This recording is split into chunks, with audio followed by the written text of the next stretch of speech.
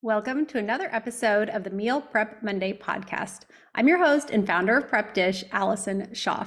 Today, I'm excited for another interview, this time with dietitian Laura Ligos of the Sassy Dietitian.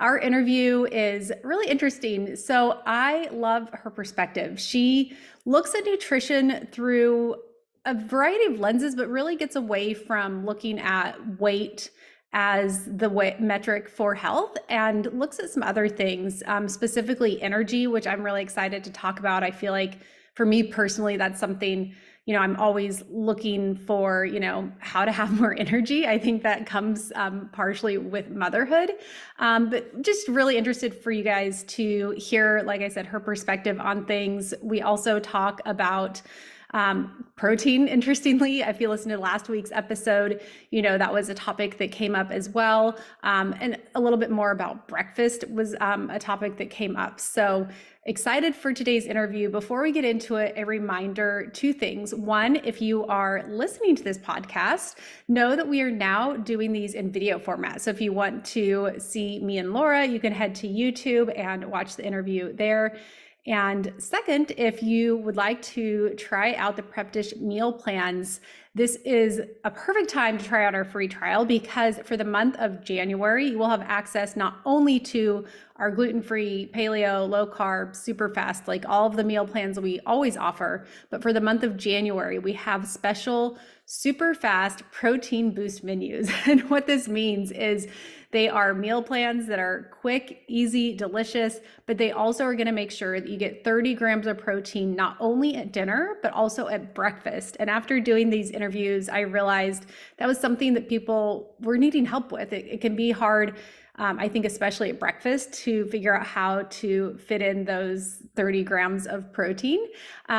So if you would like to try out those protein boost menus, you can head to prepdish.com/MPM.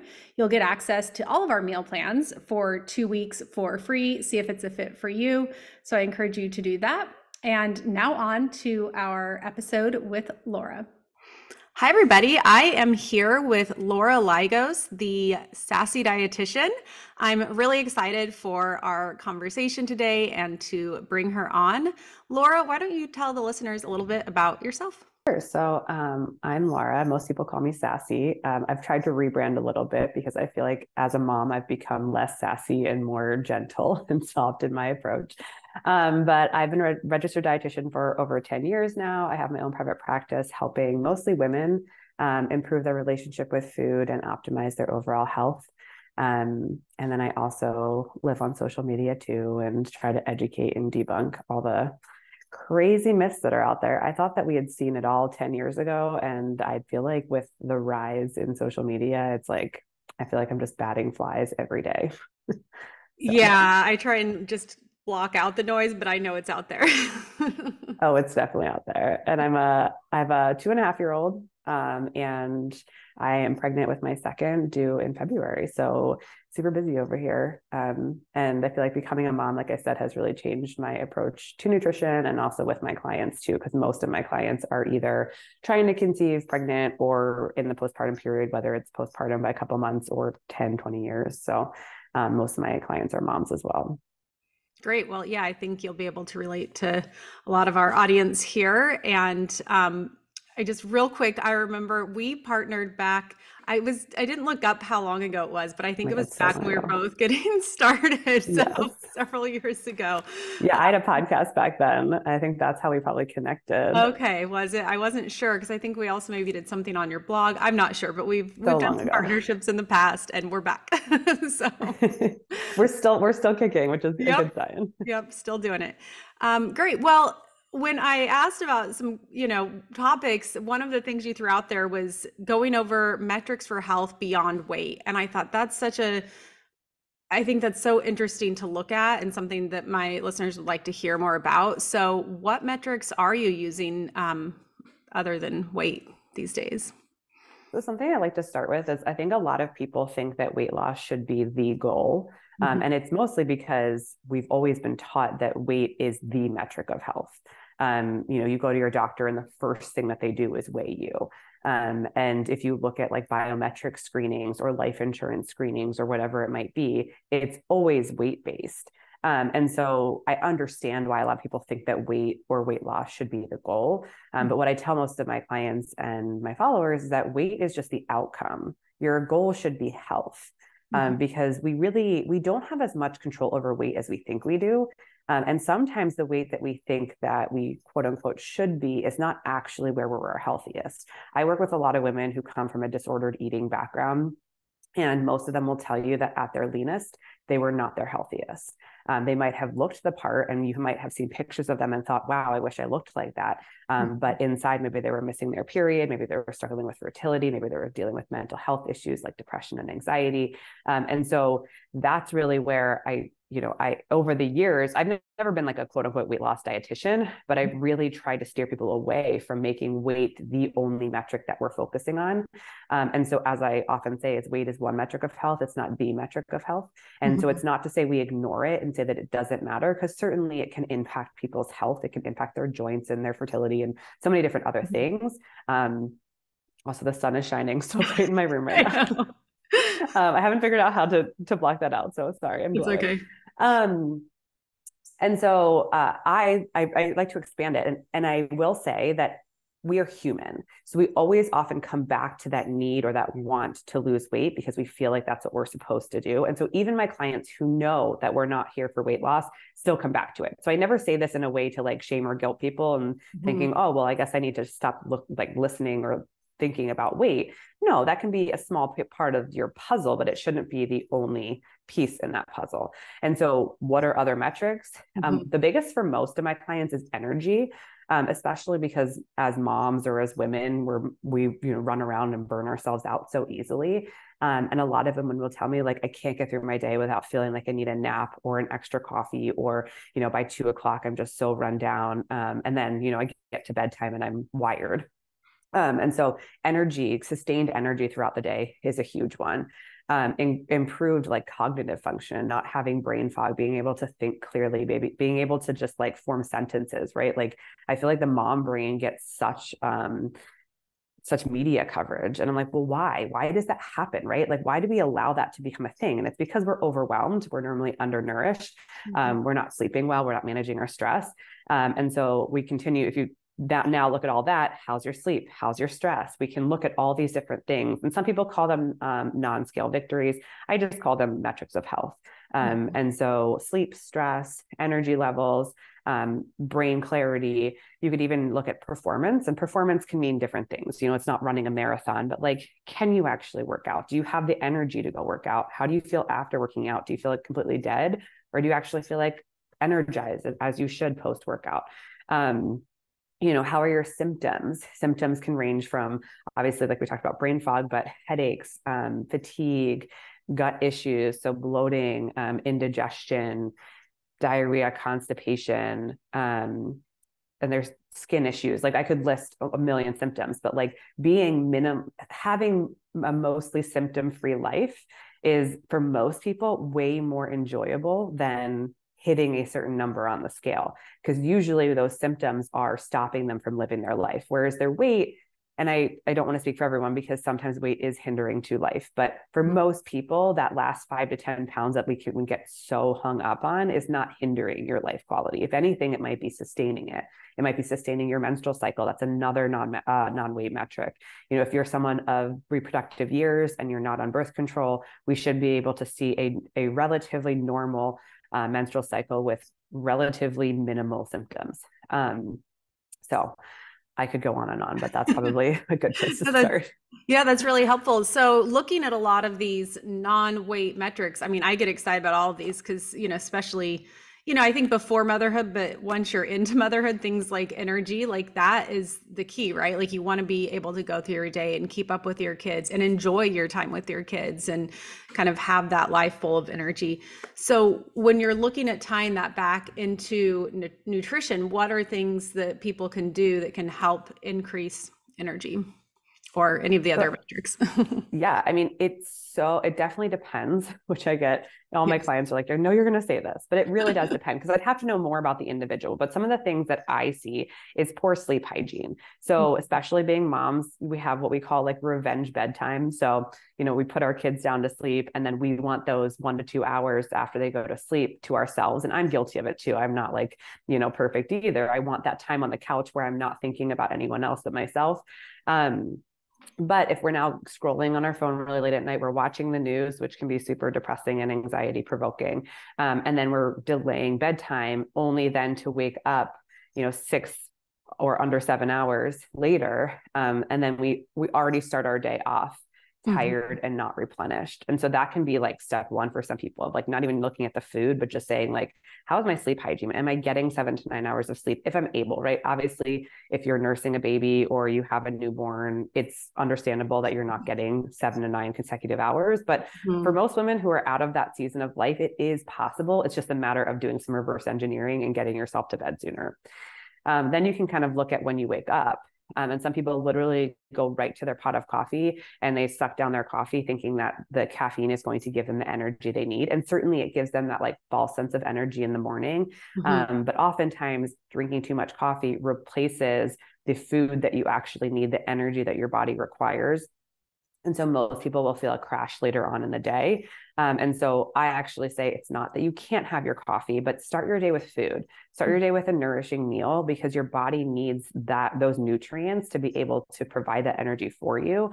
And when we put coffee in our system without anything else, it can actually increase our cortisol, which is our stress hormone, higher, and it can also lead to some blood sugar mismanagement. So eating first thing in the morning is really important. Then having your coffee, it's not, once again, I don't take things away from you. I'm not trying to make you miserable. But most people find that they don't actually need as much coffee because they actually have energy in their system. And then kind of that continues that pattern the rest of the day. Are you eating every 3 to 5 hours, depending on the person? And are you actually eating solid meals at breakfast and lunch? So many people just wait till dinner to eat real meals. And most of your energy is taken up from the second you wake up to the second you sit on the couch at night. And so waiting to eat a large dinner at night it's actually counterintuitive because now you have no energy for the day and you're kind of just letting the food sit there overnight. So once again, I'm not perfect here either. Days happen, kids happen, right? But overall, if we can kind of spread out our food and not be scared to eat earlier on in the day, oftentimes I see more energy throughout the day. Well, that just proves your point of like, hey, if you're focusing more on the energy versus weight loss, that is like, it is almost like, wow, that makes more sense that you would want to start the day with really getting some good, meals in. So that way you do have that energy to sustain you throughout the day. You're not needing to fill up and have a bunch of energy to sleep. It's kind of like the opposite. So that makes a lot. Well, and kind of to your point there is that if we go back to weight as the outcome, not the goal. If I'm only focusing on weight, a lot of times what I see happen is people restrict. They call themselves quote unquote good all day long. So they eat a tiny breakfast or they skip it. They eat a tiny lunch or they eat just a salad. And then they might have a snack or two during the day. And then they get home and they tell me that they're quote unquote bad. And I use this good and bad because I don't believe that there's any moral value around food, but I'm just using the words that I hear people say. And then they end up binging or over consuming food later in the evening because they're hungry. And we've been taught that this is bad. No, that's just actual hunger. And most people are scared to eat earlier on because they think, oh, well, my pattern's going to continue. I'm going to eat a big breakfast, eat a big lunch, eat snacks. And I'm also going to go home and I'm going to, snowplow into the bag of chips when really you actually end up eating less at night. And the outcome is that your weight might change purely because you're focused on nourishing yourself and finding that health. And what I have found over the years is that having more energy or those type of goals, having a better menstrual cycle, having less symptoms is far more motivating than weight loss. Weight loss is so fleeting and it feels like it's going to be this big like prize, but really it's not. Yeah, great. And so going back to that breakfast, because, with Prep Dish, we mainly offer, most of our meal plans focus more on dinners that can also be used for lunch. And a few of them give breakfast options, but we don't have one that gives every day, here's what to have. And so I do get a lot of questions, what would be some examples of some good breakfast that can really, if you're focusing on the energy, that can really help with that? I always try to first start with a protein source. So it might be eggs, it might be chicken sausage, it might be, protein powder in a smoothie. It could be protein powder or collagen powders in like an overnight oats. But always trying to lead with protein because that tends to be the hardest thing, right? I can find carbs, no problem. I can find a bag of chips. I can find bagels. I can find cookies, crackers, muffins. Like those are so readily available. So instead, I always just say, if you can find protein first and add color, that's probably going to get you most of the way there without overcomplicating it. So if you're looking at protein plus color in eggs, you could make an omelet that has, red peppers and spinach and onions in it. You could make a quiche or some egg muffins if you need something ahead of time. You could even make like a breakfast burrito. A lot of my clients, because they are moms or they're newly postpartum, they want to have freezer meals available. So like making breakfast burritos that you can freeze and just reheat. If you use chicken sausage, if you're not an egg person, you could use chicken sausage and maybe like a veggie hash, or you could even do fruit on the side and, some avocado toast. Overnight oats are a really easy one for a lot of my clients because they make them in, less than 5 minutes the night before. Oats, some protein powder, chia seeds, flavoring, whatever that might be, whether it's vanilla, maple syrup, berries, you name it, you can add whatever you want in there. And that can be super simple. So I'm always of the belief if you can make it simpler, it's going to be more sustainable. And because of my clientele too, we don't have a lot of disposable time. It's really like the quicker, the better, and you'll be more sustainable, or it will be more sustainable. Yeah. And I think when going back to the planning of breakfast, I do like to plan my week of meals, but when it comes to breakfast, I like that you mentioned like the overnight oats or, something you can do the night before. I don't usually go through my week. I make sure I have breakfast items, but I'm not going through my week being like, okay, Monday we're having this, Tuesday we're having this. But the night before, I do try and think about, okay, when I wake up, what am I going to, setting myself up so when I wake up, it's already decided. So there is some pre-planning, but for that one, I'm not usually planning out too much in advance, but the night before I find really is helpful. So, well, I feel like those foods are also like more on hand, right? Yeah. Like I'm more likely to have those foods on hand, like a carton of eggs or some oats. Whereas like for dinner, if I don't plan it, it's probably not going to be there. It's not going to be there. You're not going to, I just opened my fridge and have some leeks. Here's some chicken. Yeah, exactly. Tossed together. And then, let's kind of continue on through the day. So when you're looking at like, are you a proponent of adding in snacks or just as long as the meals are big enough? Does it depend on the person? What are the best ways to approach that? It really depends on the person. I don't think I don't know how it was when you were in school, but I feel like there was like this whole push for small, frequent meals. And I think that works great for a lot of people. Like I'm in my second, almost third trimester right now, and it's the only way I can nourish myself. Like I have to be eating small, frequent meals. Otherwise, like I get overstuffed, I get reflux. So like it really is dependent, and there's no right or wrong. There's so many things out there that are catchy of like improve your metabolism by fasting or improve your metabolism by small, frequent meals. And everyone's like, what do I do? And I'm like, the thing is that it doesn't matter. It matters that you're eating the right food for you that makes the most sense. So I have some clients who like their work is so busy that if we were try to introduce snacks, they would never be successful because they have so many meetings or they're teachers or they're nurses where it's like they only get so many hours or minutes really to eat. And so I really look at your lifestyle, your digestion, and just kind of go from there. Most people prefer to do a breakfast, lunch, and dinner with 1 to 2 snacks per day, just from experience, but it's really whatever works for you. There's no like right or wrong. So most of the time with my clients, we honestly first focus on breakfast, because if you don't have enough energy to get through your day, then trying to make lunch or dinner, you're exhausted. And of course it may feel so much more overwhelming.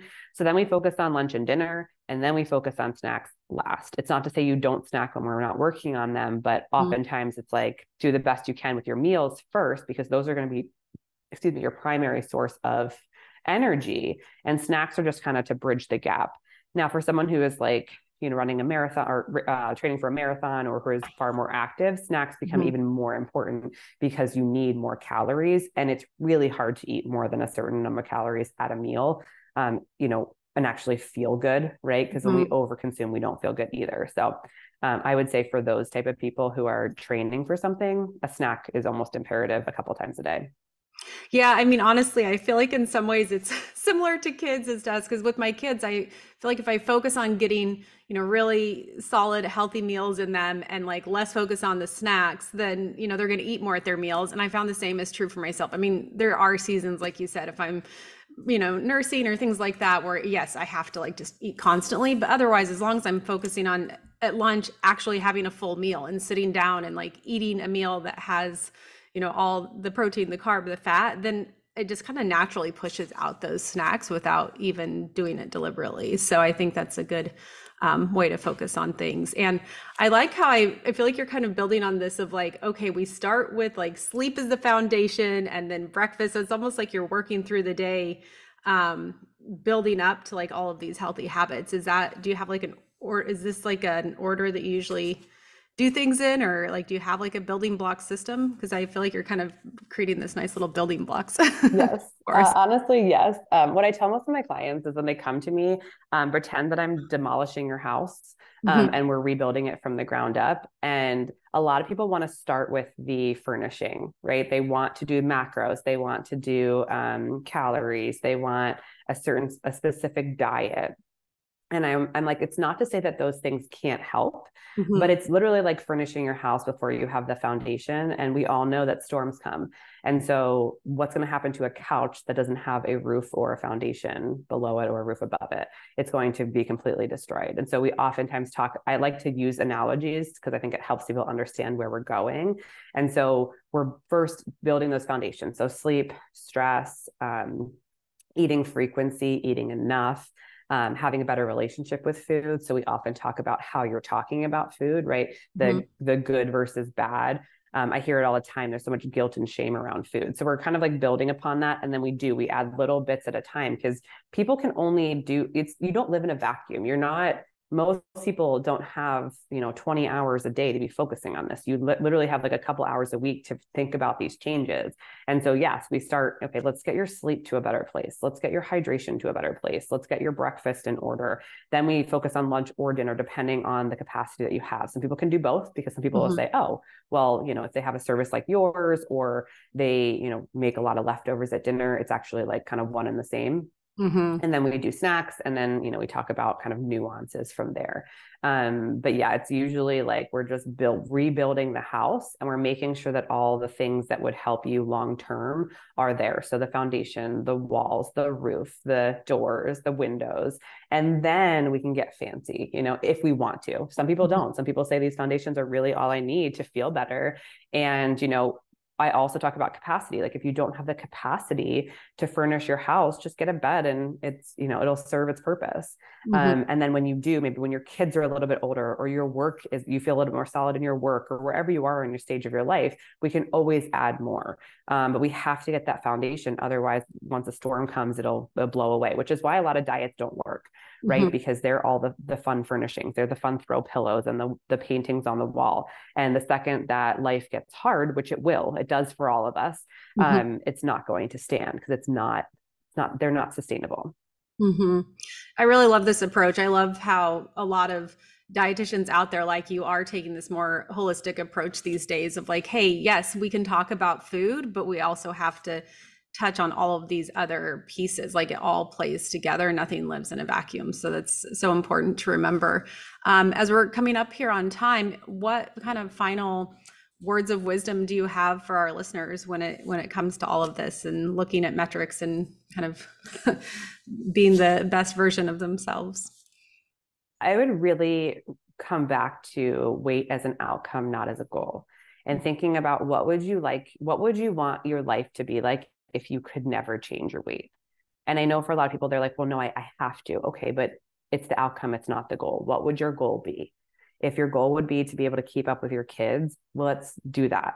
If your goal is to be able to not need a nap throughout the day, let's do that. If your goal is to not have headaches throughout the day, let's do that. And I promise you, these are all my clients. All of them have come to me with headaches, fatigue, low energy. And a lot of them also want to lose weight, and a lot of them end up losing weight. Not because they're trying to, but because it's an outcome of the habits that they're instilling. And I think when we kind of take some of the pressure off of that, Mhm. it ends up being easier to find sustainable habits that work for us. I love this. I love that you're shifting the perspective and the way we look at things. This is so wonderful. So I'm sure people are going to want to know how they can find you. Where can they find you? Do you offer any services that might help anyone, or what? Where are you at? So you can find me at the sassydietitian.com, 2 T's, no C in dietitian. I feel like we always have to say that. I know. And I'm on Instagram, sometimes on TikTok. I have a website. All my services are on there. I'm currently on wait list for a bunch of them because I'm waiting for my second baby. But I do have some smaller services like Ask a Dietitian or just functional lab testing if you're looking to get in with me and then start a one-on-one program next year. But also I feel like I just give a lot of helpful information online too. So if you're just kind of hearing this for the first time and just want to explore, feel free to come on my Instagram page, and I do a Q&A every Wednesday. So you have a chance to ask your questions for free. She does have a very entertaining Instagram page. So that's a good place to start. Well, thank you so much. I appreciate your time and your wisdom. And yeah, thanks for coming on. Thanks for having me. Thank you, Laura, for that wonderful interview. I had such a fun time listening to you, hearing more of your perspective and the lens at which you view nutrition and health. A reminder that if you would like to try out the time-saving meal prep meal plans here at Prep Dish, head to prepdish.com/mpm to try them out for 2 weeks for free. The month of January is an especially good time to take advantage of our free trial because we are offering some protein-rich meal plans. We have gone through the trouble of calculating protein grams, making sure that you can easily put together some breakfast item for the week as well as 4 dinners. All of them will guarantee that you can fit in those 30 grams of protein. Eating like really delicious meals. I played a big part in handcrafting these meal plans. I had a lot of fun picking out the meals. I've actually been preparing them all at home and have really enjoyed having these meals ready to go and enjoying them with my family. So again, if you haven't tried them out, it's just prepdish.com/mpm, linked in the show notes. Thank you for joining me today. If you are a longtime listener of our podcast and have not left a rating and review, those are always appreciated. And if you're on YouTube, let us know what you think. We are just putting our episodes on YouTube for the first time here in 2024. In the past, this has always been a podcast of solo episodes. And for now, I'm not putting those on YouTube, but I am going to be posting the interviews. So I hope you are enjoying those. Thank you so much for being here, and I will be back again next Monday with another episode.